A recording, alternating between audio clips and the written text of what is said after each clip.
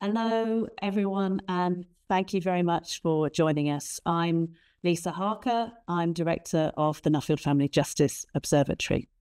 Welcome to this webinar in which we're going to be focusing on the experiences of parents with learning disabilities or difficulties who are involved in care proceedings with their babies. Nuffield Family Justice Observatory has today published a report on this subject based on research carried out by the Institute of Public Care at Oxford Brookes University. We'll shortly see a presentation from Professor Katie Birch. She's Assistant Director at the Institute of Public Care and was the lead researcher on this project. And she's going to outline the key research findings and the recommendations. Following Katie's presentation, we're going to hear from parents with learning disabilities who've been subject to care proceedings with their babies. And we'll also hear from a range of professionals who support parents in these circumstances. In addition, several other professionals will take part in a live panel discussion. We'll be joined by Professor Katie Birch, but also Barrister Regan Persaud, Nadine Tilbury from the Working Together with Parents Network. That's a network that supports professionals working with parents with learning disabilities and learning difficulties and their children. And we're going to be joined by retired circuit judge and designated family judge, Her Honour Hilary Watson. We've already received lots of questions in advance of today's event for our panel. Thank you to everyone who sent a question in.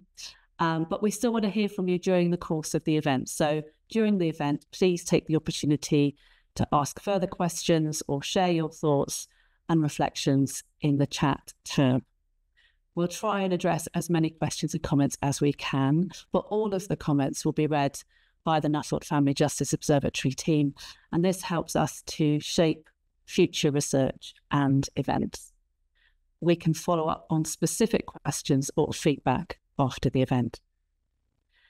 Now, some of you might want to prefer to watch today's event without the distraction of chat. You can do so by disabling the chat function. You do that by unchecking Show Chat Preview in the chat tab and keeping the chat window closed. And finally, we're recording this webinar, and some of the content will be available afterwards on the events section of our website. That's nuffieldfjo.org.uk, and you'll find recordings from other events there too. So to start with, Professor Katie Birch will now tell us more about the research.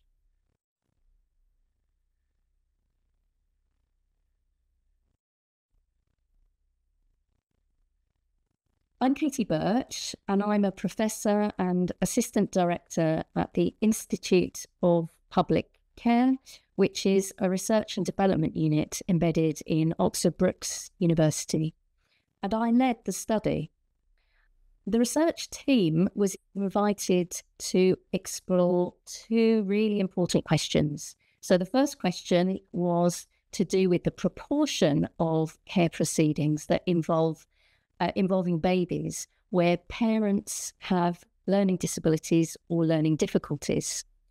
And the second question was to do with what are parents' journeys into and through care proceedings like.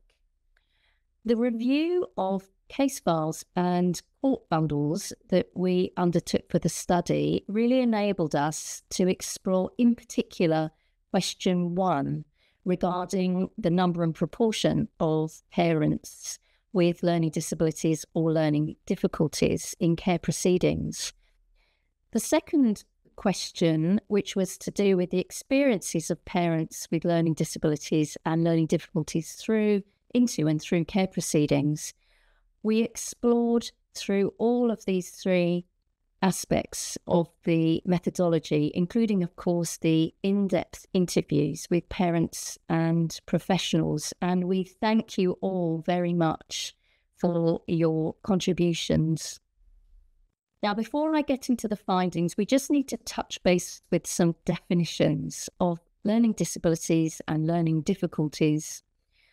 These definitions informed both our data capture and how we've presented our findings in the report. So you'll see from this slide that we started out with two Public Health England definitions that are frequently referenced, although of course there are many similar-ish definitions in circulation and in use within the sector. I very much want to draw your attention to Tarleton and Turney's definition of learning difficulties that was particularly helpful and applicable to this study. This definition recognises, as an overall definition of learning difficulties, people with moderate intellectual difficulties, sometimes described as borderline learning disabilities, who do not have a formal diagnosis but who struggle with similar issues. Although some of the parents identified in our study did have a formal diagnosis of learning disabilities, many others were evidenced to be firmly within Tarleton and Turney's definition. There are many other things I might say about definitions, but I'll skip that bear track and limit myself to a couple of further observations. Firstly, that these definitions tend to be innately deficit-based. And the other thing that we would notice and observe is that they're not very connected or connectable to parenting, which is what we're mainly concerned about in child protection processes and care proceedings. In our study, it may not surprise you to learn that the evidence of parental learning disability or learning difficulties came mainly from the content of expert psychologist or forensic psychologist reports, which were very frequently court-ordered. Within those reports, parents' learning disabilities or learning difficulties were outlined in a much more nuanced way. So, for example, the reports explored specific areas such as how parents processed information, both information that both oral information and written information. They explored a parent's memory, their reasoning, independent living skills, adaptability, their attention and concentration. And so then to our findings, what were they? Well, within our sample of the 200 recently concluded care proceedings involving babies across 4 local authority areas, we found that just over 1/3 of cases involved at least one parent with learning disabilities or learning difficulties. There was some variation by local authority area that could be explained, certainly to some extent, by the published prevalence rates for adult learning disability across England. We also found that just under 1/3 of all the mothers in the 200 case file sample had evidenced learning disabilities or learning difficulties. So in almost all cases where we found learning disabilities or learning difficulties overall. Are you surprised by this, or does it confirm what you know or felt already? So I've referenced already how useful the expert psychology reports were. This is where we found almost all our evidence relating to parental learning disabilities or learning difficulties. Because where these reports were directed by the courts, they invariably did identify parental learning disability or learning difficulties. This suggests that our 1/3 finding may be quite a conservative figure. In the small number of cases where no parental learning disabilities or difficulties were identified, often the parent was identified as having psychological challenges. So what were the main characteristics of the families and parents in our 1/3 sample? You'll see from this slide that a very high proportion of these parents with learning disabilities or learning difficulties involved in care proceedings were referred to children's social care pre-birth, that is during the pregnancy. And where this was the case, I should say that this was mostly quite early in the pregnancy, so in the first or in the early second trimester. The mothers' ages ranged from 15 to 41 years, but on average, these mothers were in their mid-20s, so not all that young. Dads were on average a little older, but not by much. It was interesting to see, and it might not surprise you to learn that about one half of the mothers already had older children in care. About one half had also themselves been care or social care experienced as children. You might not be surprised or shocked to learn these things, but this is clearly a very vulnerable group. So, the most significant theme from our findings regarding parent and therefore family experiences into children's social care, into and through care proceedings, was to do with timeliness, and specifically to do with delay, which naturally affected pretty much everything post-referral. In about 3/4 of the cases where we identified parental learning disabilities or learning difficulties, these disabilities or difficulties had been identified at a very late stage, so during care proceedings.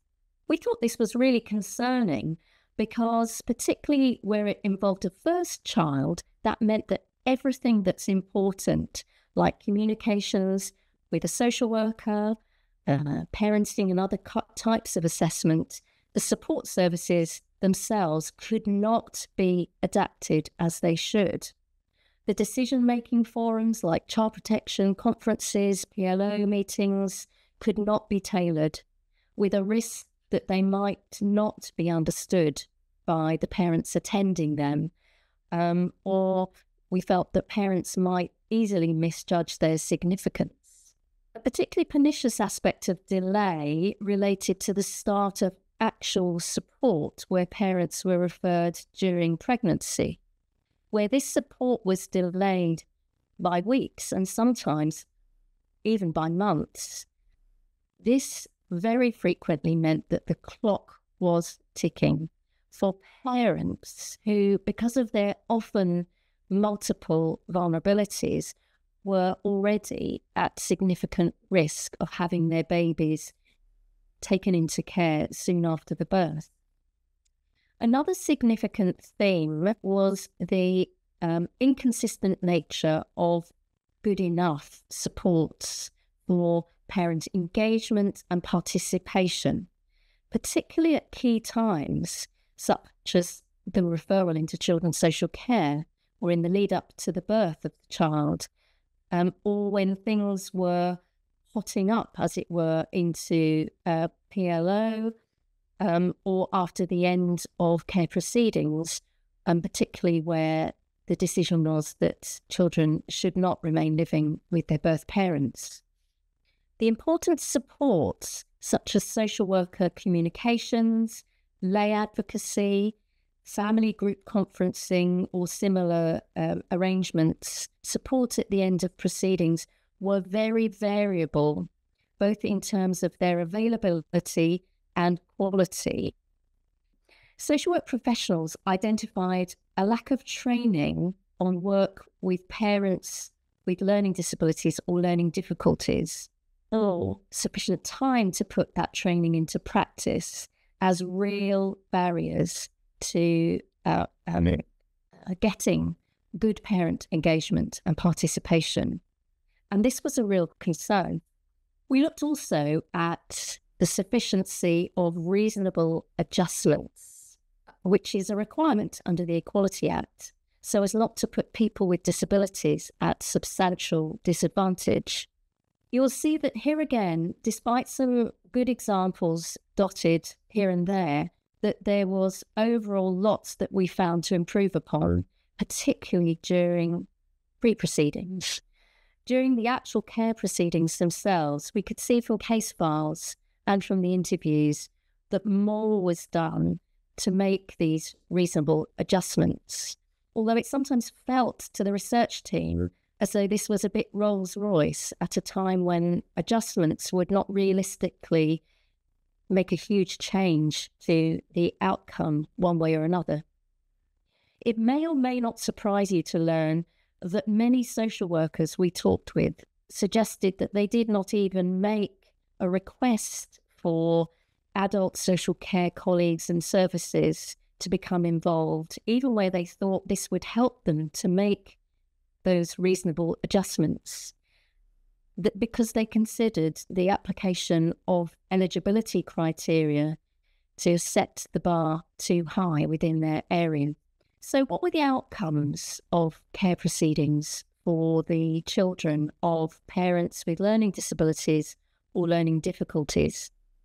You'll see from this slide that most of these children had a plan for adoption, 44%. Slightly fewer, 35%, had a plan to reside with an extended family member or members, and fewer again, 21%, had a plan to remain living with the birth parents. I should add that there was an interesting range here across the different local authority areas.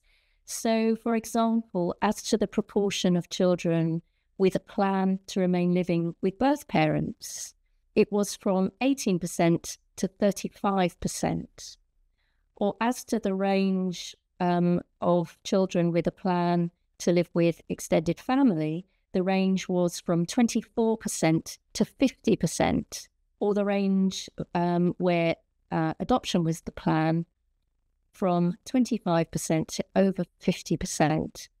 We looked at the why make any change question and identified 3 areas or sets of compelling reasons. The first and foremost reason is a rights-based perspective or rationale, particularly thinking about the rights of parents to have systems and support where reasonable adjustments are made. But of course, this is really very highly predicated on professionals knowing about and acknowledging parents' learning disabilities or learning difficulties first. We secondly identify a practice improvement argument, which basically recognises how all services, generally speaking, require themselves to make ongoing improvements to services and practice based on emerging evidence. Why not here?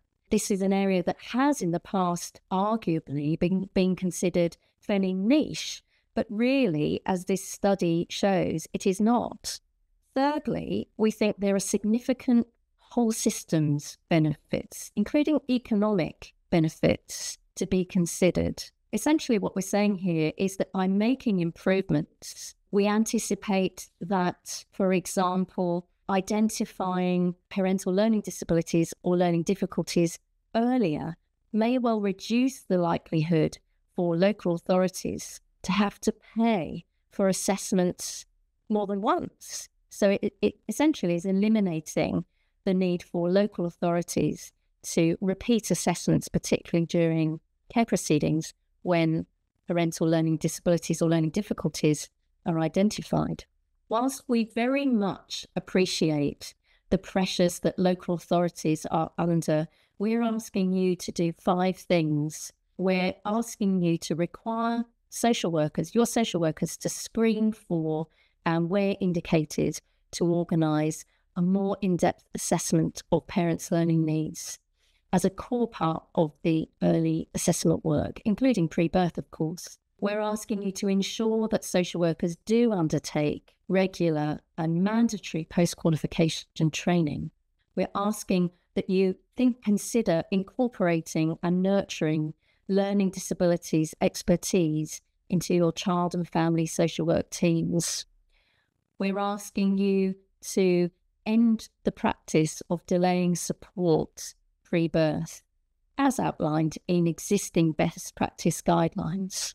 And finally, we're asking you to improve the commissioning of lay advocacy to ensure that it is available always when it is needed. We're asking leaders of the judiciary, the bar and solicitors, people working in care proceedings, to improve the rollout of vulnerable witness training for all advocates who are working in care proceedings. We think you should consider developing specific training for the judiciary on directing proceedings that involve parents with learning disabilities.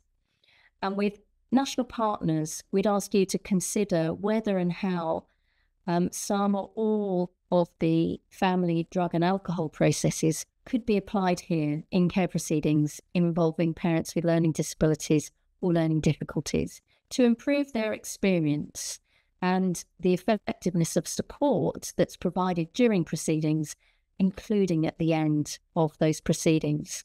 And then finally, we're asking policymakers to do 4 things. Firstly, to improve the visibility of the existing good practice guidance on working with parents with learning disability, and also the best practice guidelines for when the state intervenes at birth. We're asking you to encourage more timely identification of parental learning disability or learning difficulty.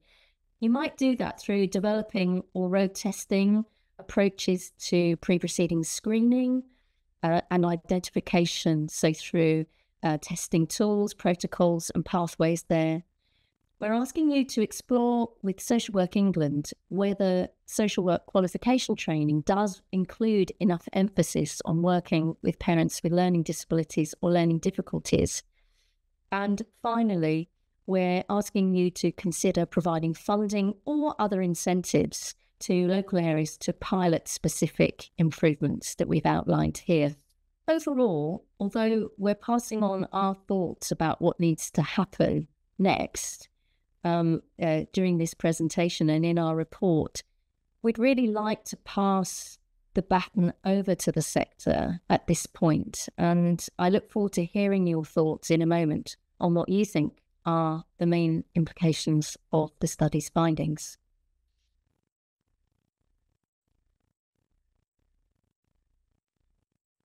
Thank you, Katie, for that overview of the research and your recommendations.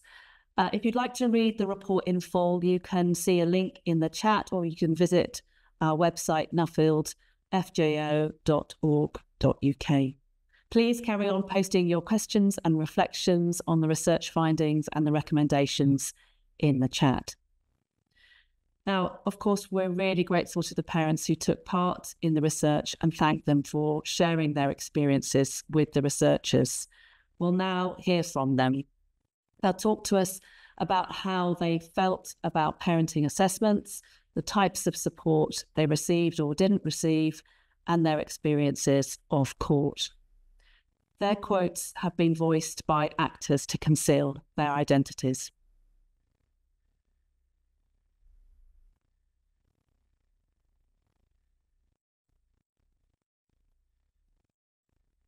You're scared to do anything. Scared to do anything wrong. It was like they'd made up their minds ages ago, and that was it. It was good doing the assessment. I just didn't like some of the attitudes.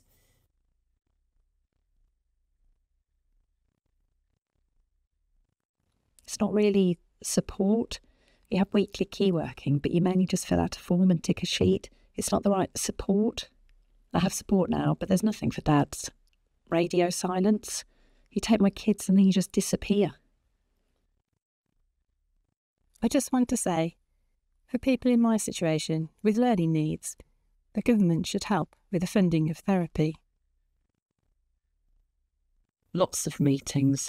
It really wasn't help and supporting me. I know it's about the baby, but it should be about the baby and me.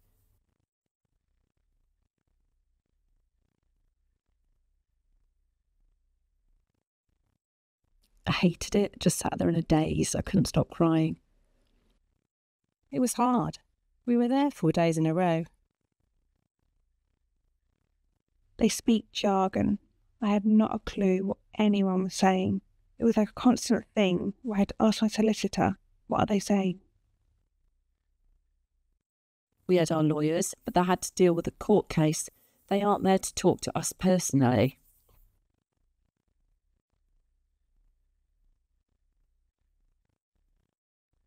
I fidget a lot to help with my emotions, so she brought lots of fidget things for me. She even set things up so that every 15 minutes we would have a 5-minute break. My solicitor was amazing. She understood me. She knew my past. She would ring me after court to see how I was.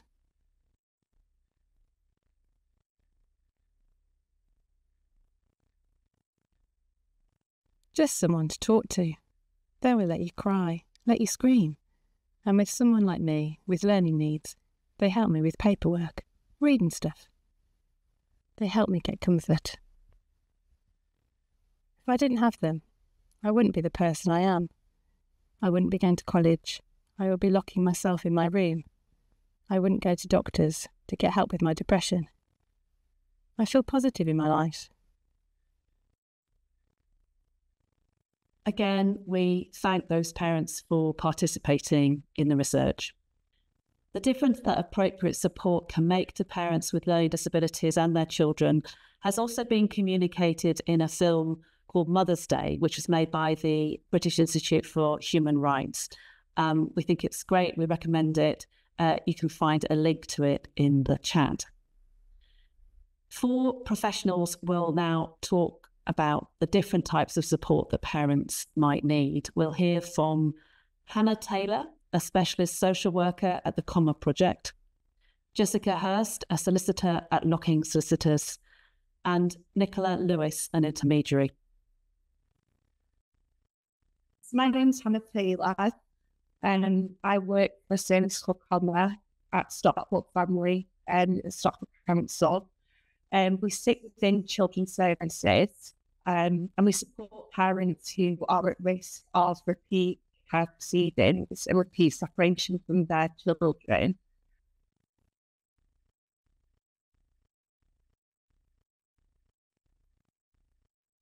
So in terms of care proceedings and challenges that parents with learning disabilities face, I think care proceedings present significant challenges for all parents, but particularly parents with learning disabilities.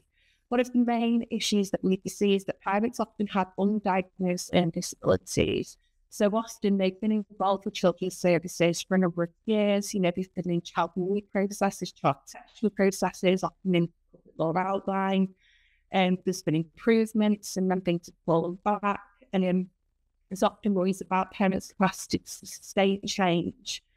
And when it goes into the court arena, I think often social workers recognise that that parent has a learning need. But because of the complexity of people, I think it becomes very complicated in terms of, these particular parents have often had a trauma history. So as children, they have experienced abuse themselves. And because of that, they've had behaviours that have been put down to trauma rather than a learning need. So when they come into court, often what happens is that they'll get a cognitive assessment and a psychological assessment. And the cognitive assessment will identify that there is a learning need there, or a learning disability. And the psychological assessment will identify that there's a mental health need there. The two have often gone mixed because they've been confused with each other. So what happens is when we get into the proceedings arena, that will be a diagnosis at that point. And at that point, the parent can then access things like an assessment of adult services to have that diagnosis. But care proceedings run until 6 weeks. So at that point, by the time that specialist assessment's been completed, they have a diagnosis. They're left with this time frame, which they then have to evidence significant change and an ability to sustain change. And often where therapeutic support has been offered or a need for specialist services around their learning disability, the parent doesn't have the time to evidence their commitment to or sustain working with those services within that time frame for care proceedings.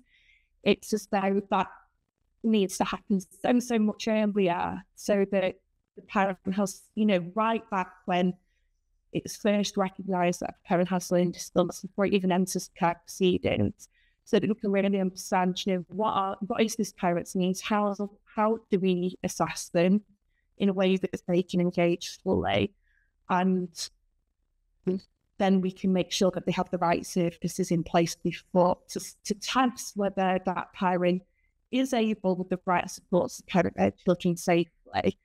But unfortunately, cognitive assessments show they're incredibly expensive. There's massive waiting lists at the moment for them, even for once parents are in care proceedings. They're waiting for quite a long time for those assessments to come to fruition. And just because of the capacity of the psychologists, the way the language is used and the formality of public law proceedings can be really intimidating for all parents. But for parents with learning disabilities, they can struggle significantly to understand what's actually happening. Also, people with learning disabilities often need independent advocacy, and again, that was an outcome, a best practice outcome, that came from 2021 guidance, working together with Parents Network. That is really difficult to get at. I think Oxford solicitors are seen as an independent advocate, of course, but in terms of really advocating with social care, that can be really difficult. A lot of legal aid solicitors are incredibly busy. They have lots and lots of cases all the time. Parents with learning disabilities often need information repeated to them continually, and solicitors don't always have the capacity to be able to do that.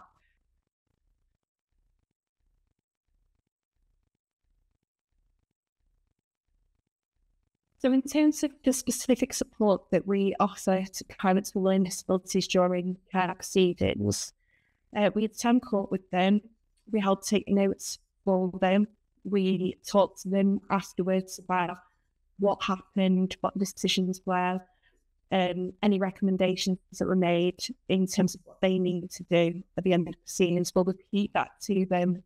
We have the time that parents will consider ringing us and ask us to repeat that information, which we will.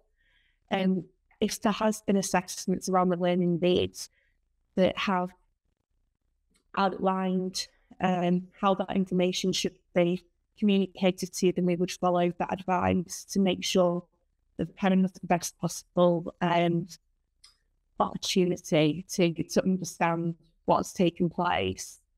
The experience of women who have children with isn't really fully understood.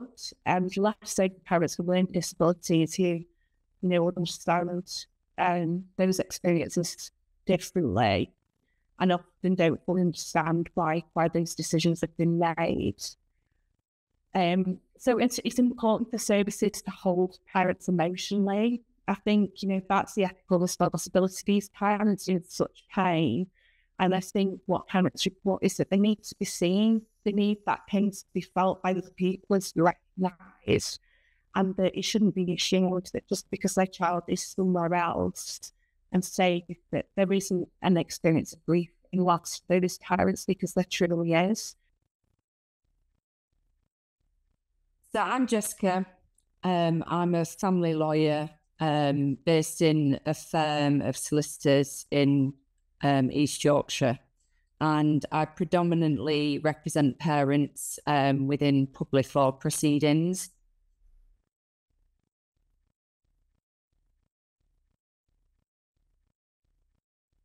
I find that parents with learning difficulties or disabilities can struggle to understand and follow the court proceedings and process. They tend to struggle to read court papers and can be easily overwhelmed with the amount of appointments, court hearings and contacts.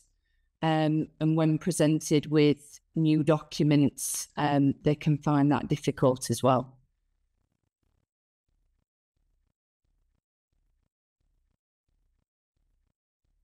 I try to manage a parent's expectations before going into court and talk them through in a very simple way what is likely to be discussed or happen in a hearing. I have in some cases shown them around the courtroom before a hearing has started to prepare a parent. So if I find that a parent is not following a hearing or appears overwhelmed, then I do ask for a break from the judge so that I can step out for a few moments with a parent and double check that they're okay and whether they've got any queries that they want to put to me, and then hope that it's that they find it able to then rejoin the hearing. I use simple layman's terms wherever possible with a parent. However, the use of an advocate or an intermediary can greatly assist with this as well and ensure that a parent can participate within the proceedings. There is some legal aid available for parents pre-proceedings, particularly if the local authorities commenced the public law outline process. This enables parents to seek legal advice and assistance and are able to ask questions. However, the funding is limited and any additional support, such as an advocate, is dependent upon the local authority funding such support. And so again, that can be limited as well. I haven't experienced the use of intermediaries during pre-proceedings in our area, but have experienced the use of intermediaries during public law proceedings. Their availability tends to be good as long as they're booked in advance and then an assessment has taken place in good time. There has certainly been an increase in the use of intermediaries. However, there's been recent case law which may now affect the use of intermediaries within family proceedings and the availability of that resource being able to be accessed, and may now lead to a reduction in that use, which is unfortunate. There is a real lack of local advocate services within our area, and often there's a real delay in an advocate being appointed to a case, if at all. The funding for an intermediary within proceedings is very limited and tends to just be available by the court fund for assistance within hearings only, and the legal aid agency do not tend to fund the use of intermediaries for conferences away from hearings, which can make it difficult when needing to hold legal conferences and meetings with them away from the court environment.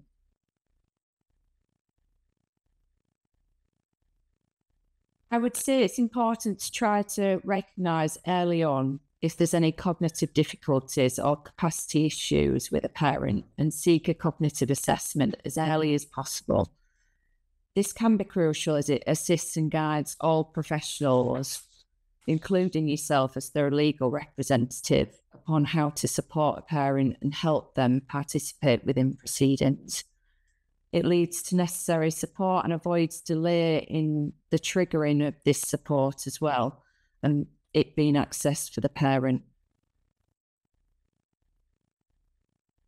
It is really about trying to build a network and a package of support around a parent, which tends to lead to a more positive outcome for a parent. For instance, a parent may enter supported housing, which enables access to day-to-day support for them. But alongside that access to local resources and support is also important, such as from children's centres or family. It's about identifying what support may be available to an individual parent and identifying when a local care assessment, for instance, is needed for a parent, which then leads and triggers more support for a parent. My name is Nicola Lewis. I'm an intermediary and I've been doing that job for approximately 10 years now. Essentially, we help people with communication impairments to understand what's going on in the justice process that they're involved in and also to be understood. So it's about being able to understand the process in court. It's being able to understand their solicitors and their barristers, to be able to give instructions, and also to be able to express themselves, so to be able to give their evidence in court.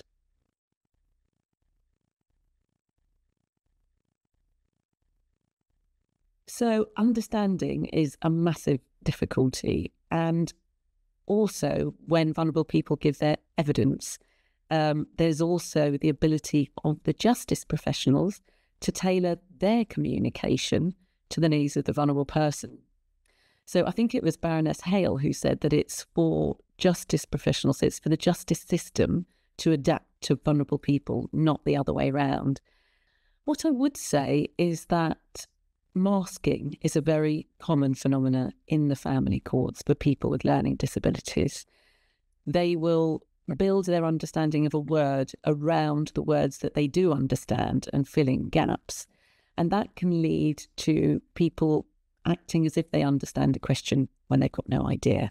They're just propping up their understanding by linking into words that they do know, but potentially completely misunderstanding the word that they don't. And sometimes people with learning disabilities can have issues with focus and concentration. And what that means is they won't be able to sit from 10 a.m. to 4 p.m. with a very large cognitive overload of information coming towards them visually, verbally, in documents. And they may need breaks and they may need shorter court days. The other really fundamental point is trauma. Trauma naturally is going to play a part where parents are going to be asked to talk about things in their past or talk about events which have occurred concerning their children. And quite often they will be placed back in the moment in court. And those who understand trauma and trauma-informed practice understand that that leads to certain parts of the brain and certain parts of communication to go offline. Some parts of memory retrieval go offline. Some parts of functional communication can go offline. And without a fundamental understanding of those issues, parents with learning disabilities can be severely disadvantaged in court when giving their evidence and when trying to understand the process before them.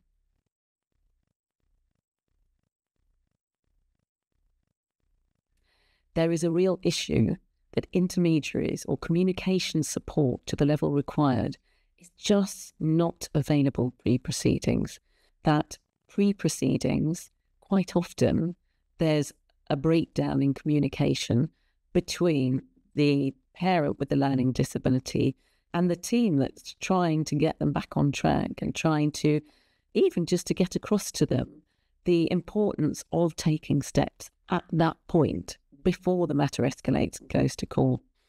And it seems a very easy win from our perspective to have the right level of communication support.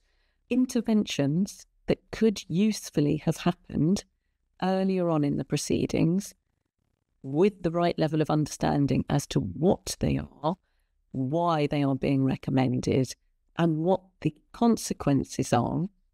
If that information could be delivered in the pre-proceedings time, then from my perspective, far fewer cases would end up where they do. I've been doing the job for 10 years. I've only ever been invited once to assist pre-proceedings. So what do I actually do as an intermediary? I will help the parent to understand the court documentation. Sometimes that will be with solicitors in meetings in advance of the court hearing. Quite often it will be at the start of each court day. We will review the evidence that's going to be presented, sometimes to refresh their memories as to what the issues are, who the various individuals are. We might look at what their roles are and understanding basically what's going on. So understanding court documentation, understanding the potential outcomes and their effect on the parent. And again, concepts like parental responsibility, PR, I would say maybe in 10% of the cases I've worked with parents with learning disabilities, have they actually understood what parental responsibility is and what it means. So we will work very hard to explain what the potential outcomes are and their effect on the parents' parental responsibility and their ability to continue seeing their children in a short, medium, longer term. Then back in court, we will help the vulnerable person to understand the evidence being presented live in court in the moment, quite often literally simplifying in real time what's going on. Also, in court, an intermediary will assist the vulnerable person to give their evidence. This often breaks down into two parts, really. One is we can assist the lawyers in tempering their questions so that it meets the communication needs of the vulnerable person. Again, all tailored to the vulnerability of that specific person. There is no generic person with a learning disability. There are people with strengths and weaknesses. We also assist the vulnerable person to instruct their lawyer. So there are conferences obviously outside the physical courtroom, which are often as important as what goes on in the courtroom itself. A lot of the negotiations and discussions need to be explained, and the person with the learning disability needs to be able to tell their lawyer what they want to happen. Finally, there's judgment. It's obviously key that the person with learning disabilities is able to understand that the decision that the judge has made. And often we will recommend that the judge gives their decision first and then all the reasons follow. Again, quite often people with learning disabilities may have problems with retention. And the last thing you want is for somebody to have been so overwhelmed in the moment that they leave court and then they can't actually remember the reasons why their children were removed from their care.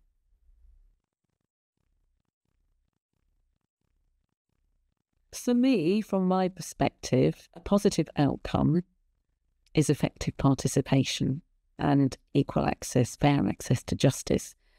To my mind, a positive outcome for a parent is being able to take part in a process, being able to understand what the reasons are that there are worries and concerns, being able to understand what needs to happen for you to be able to keep your child in your care, and being able to understand what the decision is. Our thanks go to those four professionals for explaining parents' challenges from different perspectives and telling us about their roles and the support services they offer. So I'd now like to invite Professor Katie Birch, Regan Persaud, Nadine Tilbury and Her Honour Hilary Watson to join us for a panel discussion. I think I've had a message to say Nadine is having a few technical difficulties, so her camera isn't working, but we'll still be able to hear her. Welcome to all of you and thank you for joining. I hope and I know that members of our audience are going to keep posting their questions in the chat tab. It's been really lively so far. I've seen lots of comments and questions coming in, so I'm going to try and fire lots of questions at the panel. Let's start with what should be happening and what the statutory guidance says. The research we're discussing today was undertaken in England, so I can see in the chat there's been some discussion about guidance in Wales too. But Nadine, can I ask you, because your organisation was involved, responsible for drawing up the good practice guidelines, so could you explain what parents should be expecting? What should they receive? And why is it that we're still not seeing that in practice? Well, first of all, Lisa, you mentioned statutory guidance. That is a big bugbear because the good practice guidance on working with parents with a learning disability is not statutory guidance. It was created in 2007 by the then government departments. And then subsequently, of course, policy changes, law changes, and it needed to be updated from 2007. It was based on Beth Tarleton's research at the time, 2006, Finding the Right Support. It was referred to by Gillen, J, Northern Ireland case, which is very important. So the good practice guidance had a really solid foundation of evidence in 2007. It needed to be updated. But for some reason, the government departments were very reluctant to do it. That's the Department for Education and the Department of Health. We've had prolonged emails with them, but at the moment, they're still not wanting to take back control of their document. So the Working Together with Parents Network updated it in 2016, and we updated it again in 2021. And the presidents of the family division, two of them have said, it's not rocket science, use it, it's there, we commend it. We've got the Court of Appeal, we've got the High Court, we've got loads of courts saying, use it. And it isn't rocket science. It's a very basic explanation of how best to work with parents with learning disabilities. The Scottish system had their own good practice guidance in 2015, and the Welsh good practice guidance has come on board in 2023 with some excellent leadership from the Welsh government on that one, determined to reduce the number of children going into care from parents with learning disabilities. Excellent guidance. But then the gist is that if you did apply the principles of the good practice guidance, you would be complying pretty much with all the human rights there are. The United Nations Conventions, the Human Rights Act, the Equality Act, all the whole caboodle of rights for the children, as well as the parents, would be respected if the principles were followed. And there are 5 main factors, and it's about accessible information, it's about support of independent advocates, it's about referral procedures. I can only commend the guidance to all the people attending this webinar. Those of you who are not familiar with it, have a quick browse through your bath time reading, but it's got the basics for respecting the human rights of the families. Thanks, Nadine. Now, look, one of the main themes that's come out of all the presentations today is about timeliness, or the lack of timeliness, the late identification of learning difficulties and disabilities. And maybe I could ask you, Katie, first to comment on this, because you pointed out in your presentation for so many parents, 3/4 of them, the learning disability wasn't picked up until very late in proceedings. So why is it that assessments are not happening at an earlier stage? What do you think is going on? I think there's a lot that's going on, and the people who gave us very generously of their time to participate in an interview for this study pretty much all noted and agreed that a big barrier is resources. The fact is that getting a more in-depth assessment, a cognitive assessment or something similar, when that's done within court proceedings, the costs are shared, generally speaking, across the parties. But if it's done earlier, then it's the local authority alone that's shouldering the burden, the financial burden of getting that done. That seemed to be a really big barrier. But beyond that, people also talked about the fact that social workers didn't have enough time, they didn't have enough experience or training to even sometimes alert them to this as something to explore in more depth, if you like, to screen a bit for learning disabilities or learning difficulties, to explore how, what that meant in practice. So those are, we thought, 2 really major barriers here. And so it's not surprising that those are things that we've commented upon in terms of our recommendations. But how to get that earlier screening and understanding of a parent's communication needs more than anything else, how to get that done is difficult, I think, in this current environment. And I'm going to ask Reagan in a minute whether this, chimes with your experience too. But Katie, just one comment on the dads in the process, because again, the research focused very much on mum's experience. You did mention that some dads also had learning disabilities and difficulties, but where are they in the whole process? Are they involved in support, access to support too? I mean, in our sample, which I would guess is pretty representative, for the most part, it was mums who were either the sole parent carer, or dads were having, quite a limited involvement. However, there were some cases where dads were more involved, or indeed where the dad, very small number, where the dad was the primary carer, dads with learning difficulties, learning disabilities, as well as mums. In some cases, you'll see from our report. I think the reality is that most of the focus is on mothers, but most of the support services that are available in local authorities now do work with dads as well as mums, and they're, the profile of them, the need for that work is definitely being raised. There aren't the barriers to that perhaps there were 10 years or so ago, but we can improve there as well, of course, in terms of the support that's available.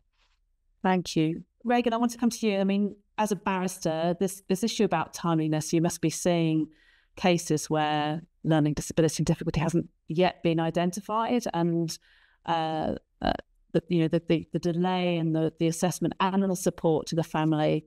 What do you think is going on, and what can you as lawyers try to do about that? Thanks, Lisa. I think that there are many cases, sadly, where these issues don't get identified soon enough, and I think there's a lot that could be done before the matter even gets to court to try and reduce some of the issues identified. I think we have to remember, linking back to masking and the point made, a lot of parents with learning difficulties and disabilities, these haven't just popped up when the mothers become pregnant or the child's on the way. These are issues that these parents have felt their entire life, which often means that they have suffered themselves bullying in childhood, abuse in childhood, and they remain vulnerable. It means as adults, they do mask. It means as adults, they're not exactly willing to volunteer and say, I have difficulties and I need people to adjust to me. We as professionals have to adjust to them. And that makes the job harder, I think, for professionals to identify it. But it doesn't mean that we shouldn't. More could be done earlier on to try and tackle these issues. In many of our cases, what we see is pre-birth assessments being done before the matters will enter into court, and what is identifying them they work with. But in fact, I think there's more that could be done along these lines. I think firstly, social workers should be more alive to the good practice guidance in working with parents with learning disabilities, because having that knowledge and having that guidance, which continues to be endorsed as good law. We had the case of Re-Age from the Court of Appeal last year that endorsed it as good law now. It would help them to identify these issues sooner if it's on the radar, if it's something they're looking for. Once identified, we have an opportunity before a child is born to do a lot of work with parents. Now, I appreciate bathing a child, learning how to feed a child might be difficult without a baby actually there. But what about things like making sure you understand how to keep a tidy home when a baby will be here? What about things like learning to make healthy meals before a baby is here? You don't need a child to learn those skills. Those are things that can be taught pre-proceedings. And if they are taught pre-proceedings, it means that when that child is there, one of the issues we've already seen spoken about today, parents feeling overwhelmed with appointments, well, we would have reduced some of the appointments that they need to attend. We would have made the week more manageable when they will be learning the necessary skills. So coming back to the question you asked me, I think we can front load this with support. We can look at creative solutions and what can be done before a baby is there, and make sure that the social workers are alive to that, thinking about that, and are equipped to manage that by looking at the good practice guidance early. Thank you. Some great reflections there. I want to come to Judge Watson. So a lot of these cases are coming to court. It's only during proceedings when parents' needs are being identified. I wonder about the role of judges here and what they can be doing to really encourage earlier identification themselves through the actions that they can take. What are your thoughts on that? Well, the timeliness is the issue, isn't it? I think what would be helpful would be if the social workers in their initial statements actually set out how they have been able to communicate with the parents, what difficulties they have found, how they have adapted their processes to deal with those difficulties. In other words, alerting everybody from the outset that there may be some difficulties here.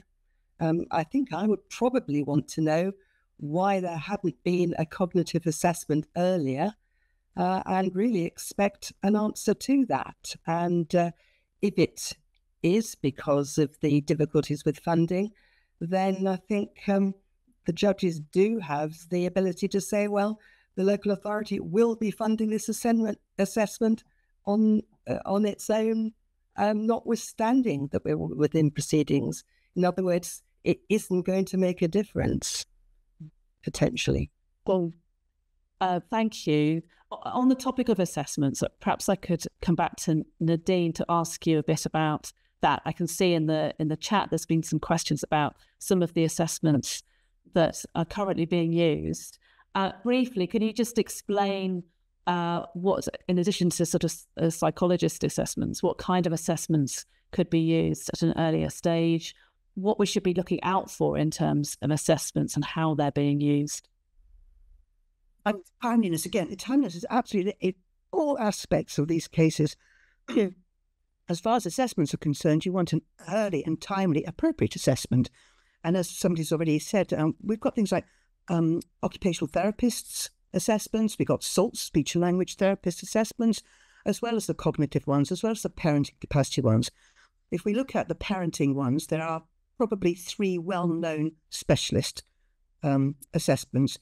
One is PAMS, one is Parent Assess, and one is QBAS. And I've seen in the chat some mention of Parent Assess. Parent Assess, for example, run free webinars for lawyers or legal people or interested in court proceedings, really, really informative of how the assessment is done. Now, people have got their views about the pros and cons of PAMS, but I think the essential point is that whoever is using or reading the assessment, whether it's the judge or whether it's a other professional somewhere in the group, they have to understand how that assessment, that specialist assessment, was designed to work. Because anybody who says, oh, this is PAMS based or it's Parent Assess based, is not in fact referring to a proper PAMS or a proper Parent Assess. So if you don't understand how the assessment framework was designed to work, then you don't know how to evaluate the report that you are reading. So I absolutely would thoroughly endorse everybody. If you are using PAMS, then you should have a look at the instruction pamphlet, roughly 90 pages on, the instruction booklet for how to carry out a PAMS. You should look at the cartoons used, you should look at the questions used, you should look at the marking used, so that you understand what the PAMS evaluation actually means and what it's based on. Same with Parent Assess. Go to their webinars, have a look at their materials, understand it. So that's what I would really say about the assessments. Given the judgment, the final judgment is so heavily based on the assessments, the nature of the assessment, the professionalism of the assessment, the timing of the assessment are crucial. Thank you. Right, I want to come to another question that's come up in the chat, and this is about some of the recent judgments that relate to intermediaries. I mean, these are judgments from Mrs. Justice Leven and Mr. Justice Williams, and in short, they effectively raised the bar in terms of the use of intermediary support. I wondered, Hilary, what your thoughts were on this, given what we've discussed in today's webinar about the importance of that role at particular points in the process. Well, I would say right at the outset that I've always found intermediaries to be extremely helpful in assisting the court, assisting the judge in managing the difficulties in these cases where you have a parent or sometimes 2 parents who have learning difficulties, and just making us take stock as we go along with where we are, what's been understood, what hasn't been understood, whether we're going too fast, whether we're going too slow, whether the court process is being understood. I have found them absolutely invaluable. And therefore, what I would say to intermediaries is we as judges want you to assist us in the court proceedings, and the way that you can do that is to set out very clearly what it is as an intermediary that you can bring to the proceedings over and above the good practice that we've heard from several participants in this webinar. Absolutely essential to realise that the bar has been set a little higher, but to show why it is in this particular instance that it is important that there should be an intermediary. Can I just at this stage say that there is the Advocates Gateway. There are toolkits in the advocates gateway for practitioners, criminal practitioners, but also family practitioners. And all practitioners will be using those toolkits, using those methods. So the intermediaries have to indicate why it is that that's not enough, that we do need to grab something much more tailored, much more specialist in this particular case. Thank you. There have been lots of questions actually before the webinar and during the webinar about asking for advice, about toolkits, about resources, about training. I've noticed a lot of information being shared in the chat, so thank you for that. And we'll ask our panel to help us with any further links that we can share after the webinar. One of the questions that's come up in the chat is about neurodiversity. So there's an increasing focus and debate around the courts at the moment about needing to respond to people who have autism or other neurodiverse conditions. And the question really was about whether we're conflating neurodiversity with learning disability or difficulties, and how you avoid doing that and understand the differences. I wonder, Katie, if you could reflect in terms of the research, whether you mentioned in your presentation that there was some parents with both a learning disability and autism. How was that being handled in practice in cases? Well, I think really how it's been handled is in the early stages is that sometimes parents may describe their condition, if you like, to social workers as a neurodiverse condition. So they may say, I have autism or something similar. And if you like, sometimes that's taken on face value. So there isn't a further exploration of whether that parent has additional learning disabilities as well as autism. That won't necessarily be the case in many circumstances, but I think the question perhaps isn't being asked. So we saw multiple instances of that happening where a parent was described themselves, or perhaps were referred by a midwife or health visitor who made a statement to the effect that they had autism, and then lo and behold, in court proceedings many months later, it was discovered that they had, really quite a low IQ and overall, and certainly diagnosable learning disabilities. So there's an issue there, I think. I do think there's some confusion for people. A number of people have made statements to me that to the effect that autism is a learning disability, when in fact, if we look at the definitions that are used, that's not the case.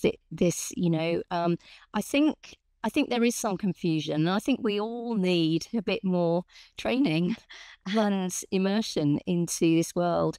And why? Well, because our study shows that this is not a niche area of practice, whether it's for social workers or for lawyers or judges. This is something that's going to be happening very regularly, that we're working with people with parents with learning disabilities and learning difficulties. So we really need to get a much better handle on this. And one of the things your research highlighted was the surprisingly few number of parents who have been referred to adult social care support. Yeah. The thresholds being high for that. Again, is that an area that needs to be explored? And perhaps I could ask also Nadine to reflect on that, because I know there's new research coming on this topic. But first of all, Katie, what do you think about the relationship between children's social care and adult social care to meet the needs of parents? Well, in this instance, it's quite a difficult relationship. I don't think that's the case, always between children's services and adult services, but in this instance it is difficult. And we found numerous instances of social workers who said that they just never did make a referral to their adult social care services partners, because they kind of knew that their parent wouldn't meet the requirements within the local authority, their threshold, if you like, for getting involved and providing advice to the social worker, as well as potentially ongoing support to the parent. Where that support was provided, it seemed to be really useful to some parents, not only within the child protection processes and court proceedings, but potentially beyond that point. I think there was just some concern about seeing this as a silver bullet, because really what most parents want is to, once they've been through a period of having children's social care involvement, they usually say, well, don't really, not sure about ongoing social worker involvement. What they really need and want is community-based support that is non-stigmatizing. And for most parents, they're not making the fine distinction that professionals are between a children's social worker and an adult social worker. It's just another social worker. So I think we need to be a bit careful about seeing access to adult social care services as a silver bullet. Also because, as we know, going back to my earlier point, local authorities are really strapped for money. So we shouldn't be surprised that, their thresholds are quite high for these services. It's quite difficult for adults with all sorts of difficulties to access adult social care. I like solutions or potential solutions that have got some potential to work. And I think it's the community-based support, for me personally, that has legs. Nadine, I know this is a topic that your network has also been interested in exploring. Is there anything you wanted to add? Thank you. Charlton, my colleague, is just about to publish her piece of research on the relationship between children's services and adult services. And everything Katie says is entirely endorsed by Beth's research. But I'd like to just say a couple of things. It's absolutely essential that children's services and adult services work together, because I don't really I don't expect children's social worker to know or have an expertise about learning disability. Why would they? There's enough to learn. But I do expect them to be able to find a person who does.